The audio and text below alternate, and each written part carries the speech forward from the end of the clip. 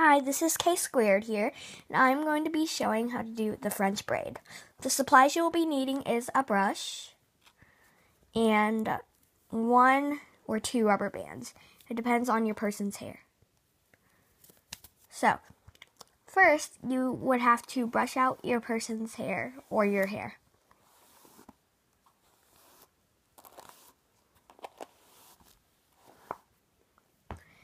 Then you grab the top crown right here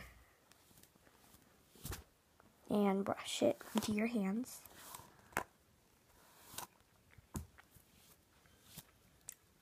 And you separate it into 3 pieces. And you braid it once and then twice. And then you pull the hair from the side and put it back with the section closest to it. And make sure it's a tight hold. And then you grab some hair from the other section and pull it back to the closest section to where you're pulling the hair back. And there's still a little layer on the bottom, as you can see. That's going to be used for pulling hair back. All of this. And once you got the 2 sections of hair you need, and then the middle should not have a hair stuck to it.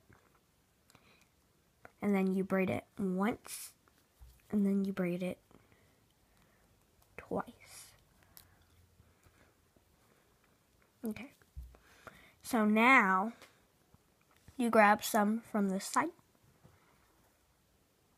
and put it in this section.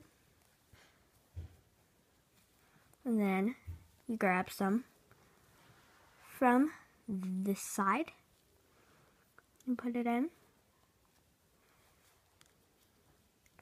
And then you braid 2 times firmly. Then there's a little bit at the bottom, as you can see, and you separate it into 2 pieces. 1 and 2. And you just keep braiding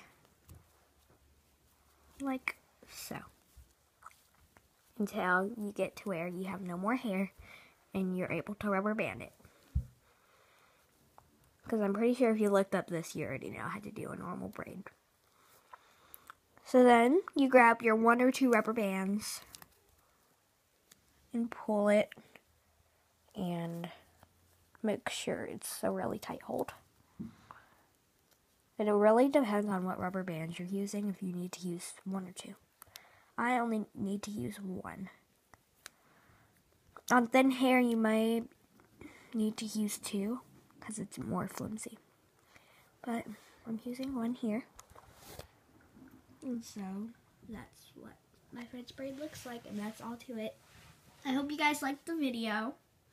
And please subscribe to our channel and like the video.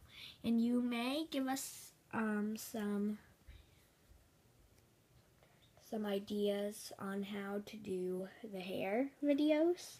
I know you thought that we were only hand clapping games, but no, we do all kinds of stuff like nails, hair, and whatever else we come up with.